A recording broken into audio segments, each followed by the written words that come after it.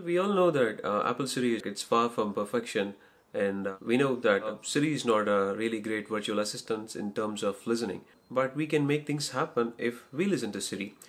So if you're wondering what I'm talking about, Siri can read an email. Likewise, we can ask Siri to read some contents for us. For instance, we can ask Siri to read content on a web browser, or we can ask Siri to read an ebook, just like the way how Audible works. But still, Audible works way better than Siri. I don't want to compare Audible and Siri, but still, Siri can read an ebook for you so that you can save some time. In order to activate this, go to Settings and under General, go to Accessibility and then Speech.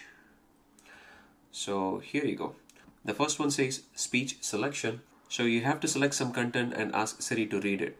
And the second one is Speak the Screen. So Siri will read the entire content.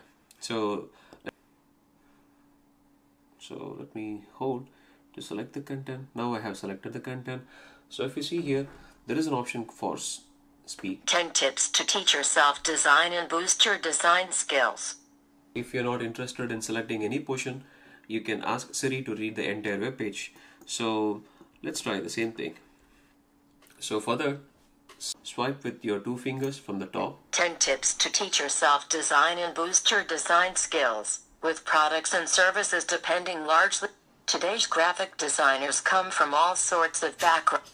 7. 10 tips to teach yourself with products and services depending largely on design skills to appeal to their customers. The demand for good design skills is increasing day by the day. Today's graphic designers come from all some school learn design. Help in improving your design tips as well as resources to help you get a running start on your design journey. These tips and resources will help, but remember that it is up to you to become the great designer you aspire to be. It takes time, patience, and determination.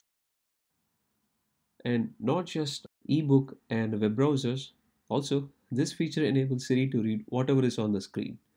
Let's say if you have opened a WhatsApp message, or it can read the Twitter feeds, but still it is annoying because it does not just read the tweet, but also it reads whatever it sees on the screen, including the user's name and smileys, etc.